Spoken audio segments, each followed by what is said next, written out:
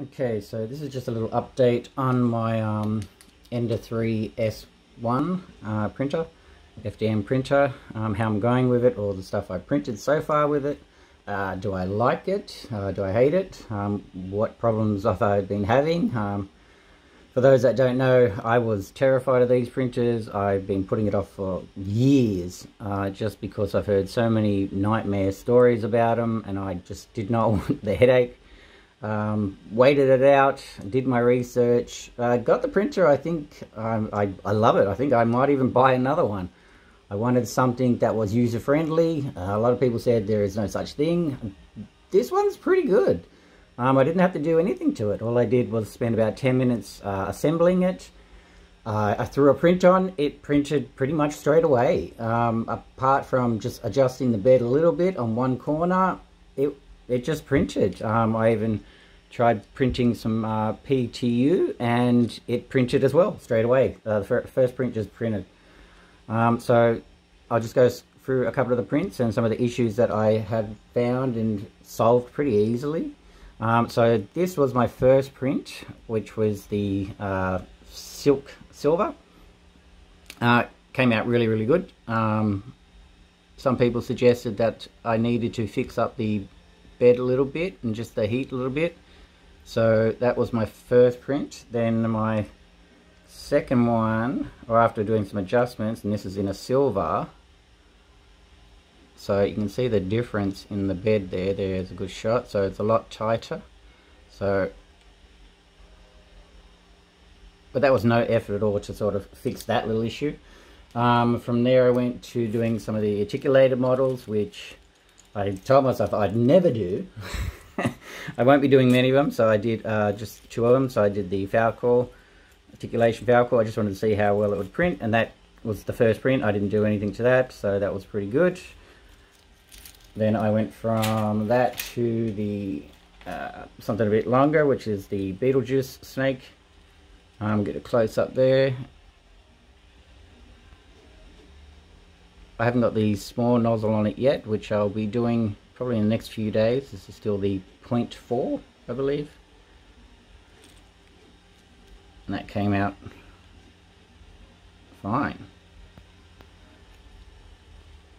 So he's all articulated and everything. Again, he was just printed like that on the bed.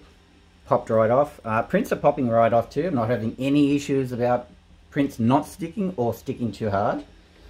So that's great. I decided to throw on a big piece. So these are the stands for the house hand display from the movie House. So that'll go on like that. I thought I'd print it out in FDM just to see what would happen, and I needed something big to print anyway. This worked out to be about $8 to print. It did take 26 hours. If I was to do this in resin, it would have taken about 13 hours and probably would have cost me around $35 with the resin I'm using, because it's quite a big piece. I had to print it like that. It was the only way I could fit it into the S1. So these printed out great. The first one I did, because I've done 2. And at this point I haven't really leveled the bed out, so I printed that. So that was the flat side down, and you can clearly see, actually it was this one, you can clearly see there's an issue around this area. So this corner, it was printed like that, so that corner over there was a little bit low, so I just tightened that up a little bit, pushed it up a little bit, and a couple of turns, and I ended up getting that result. So just by a little bit of adjustment, a much better print. I think I still need to just move it up a tad, a little bit more, because I've just got a little bit of a sort of a lip there. It's not as sharp as, say, the back sides. But that was the only thing I could really pick on it. So there's a good shot there, which, you know, I'll fill this with some putty, some Incredifill. I'll try Incredifill on that from Monocore. Paint that black for the base. The other thing I did notice is on both prints, and I think this is the starting point, maybe somebody can correct me in the comments, but that line there I think that's the needle point, so it'll do its rotation and come back to that one point and go around again. I think that's that. You can change that in the slicer, so I can put that on the back or somewhere like that. So that's the only thing I really have to change. Other than that, they both came out pretty much perfect apart from that first one, but that's my error because I didn't level the bed. But yeah, very happy with them. So I do see the benefits in printing an FDM rather than resin. This is a lot lighter. Just this bell, I did solid because I needed some structural support in there. This thing is heavy. I mean, can you imagine printing this all out in resin too? I mean, you can hollow it, but the walls are pretty thin anyway, so you wouldn't be saving too much resin. And then you've got to cure all the inside of that, which would be a bit of a nightmare. So that is all printed in PLA, all these pieces and the dragons. So quite happy with that. So I moved on to TPU because I want to print some rubber parts, some wheels, tracks and stuff like that.